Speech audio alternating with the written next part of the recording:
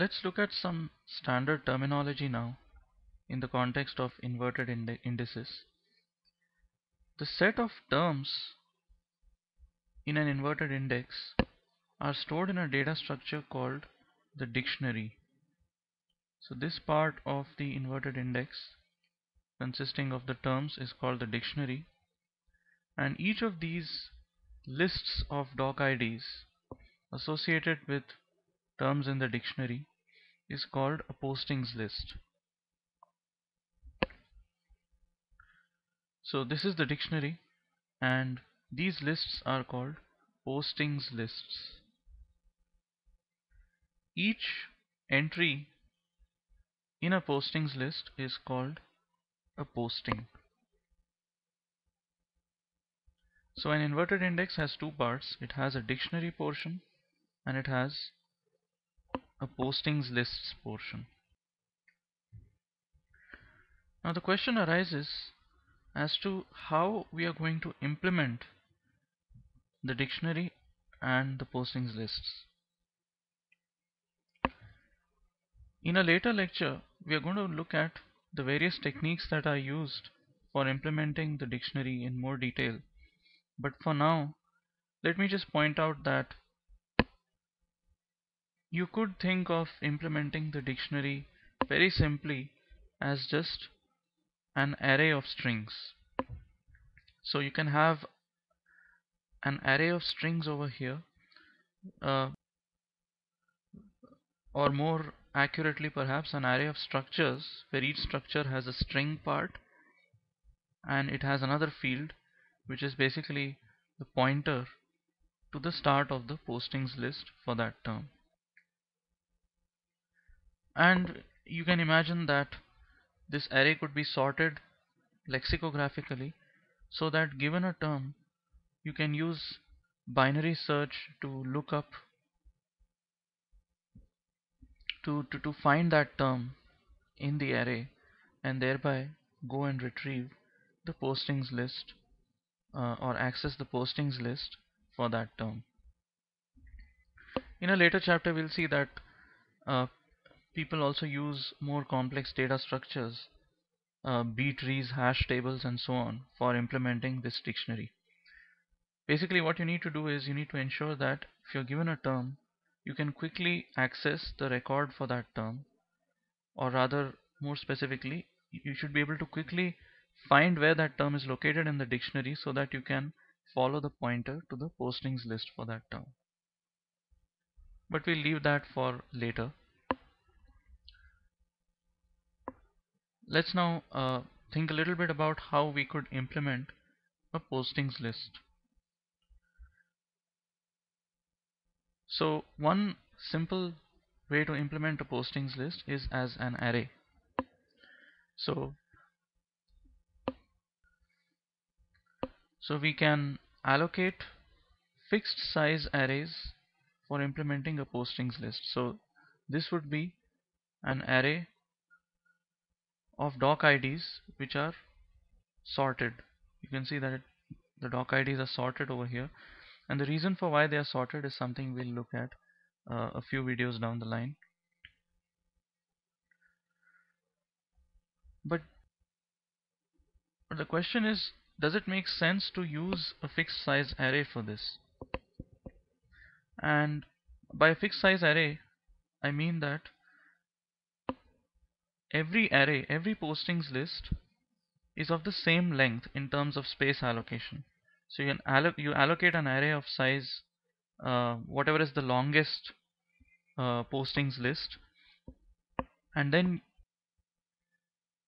every other postings list also has the same size, but even if it's not filled completely.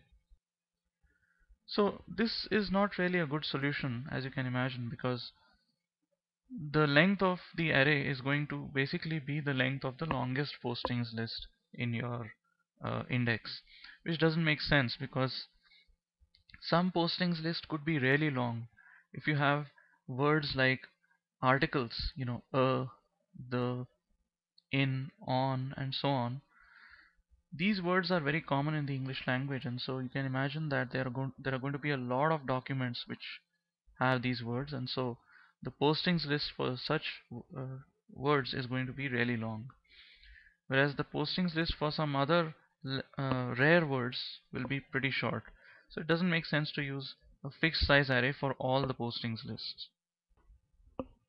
You can't have the same length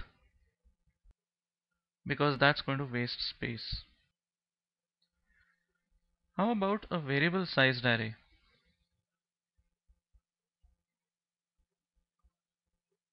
By variable sized array, I mean that the postings list or the length of the array for each postings list could be different. So we allocate space as much as the postings list requires, and if we have a shorter postings list, we'll allocate an array of a shorter length. So we won't have this extra space that's wasted.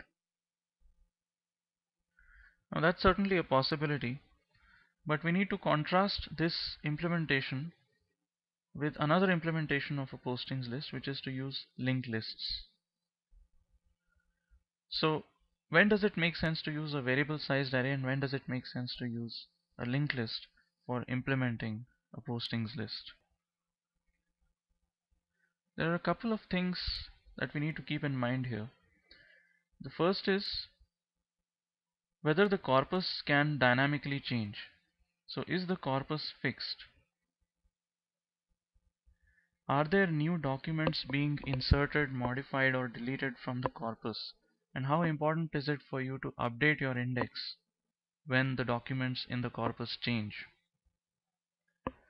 If we assume that the corpus is static, that means that the postings lists, once they are created, are not going to change.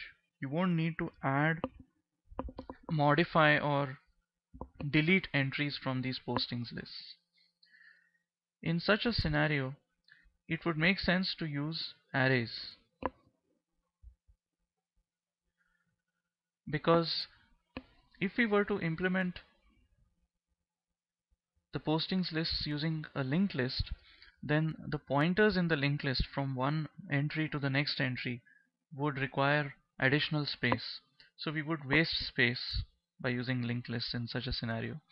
And also, if we store the entries in contiguous memory locations, then we can exploit caching, because when we retrieve a block from the main memory, most probably because of locality of reference, the nearby entries are also going to be brought into the cache.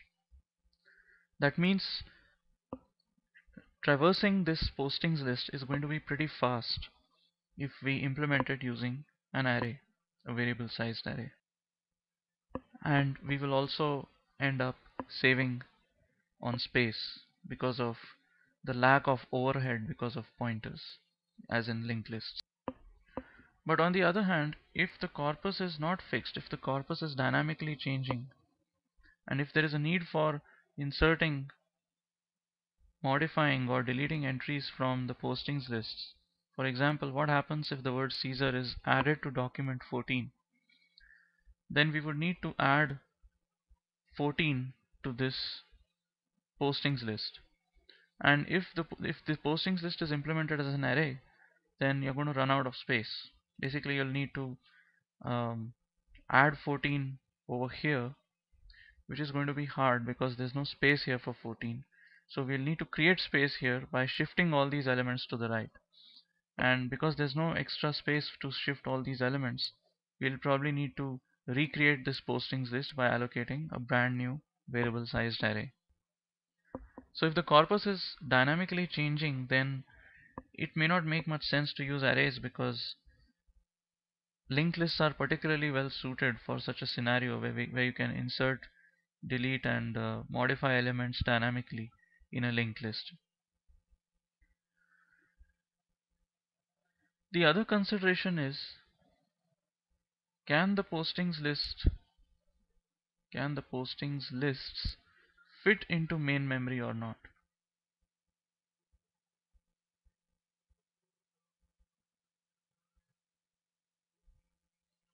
If you have large body of text, if you have large corpora, then the postings list may not be able to fit into main memory. in which case they would need to be stored on the disk. Now if the postings lists have to be stored on disk, then accessing them from the disk and bringing them into main memory is a very different scenario, because you need to minimize the disk seek time there, which is pretty large compared to accessing an address in main memory. So you can't really have linked lists when the postings lists are residing on disk, because if you're jumping from one random spot on the disk to another random spot, you'll be doing a seek operation every time when moving from one entry to the next. So that's not a favorable situation to use linked lists in.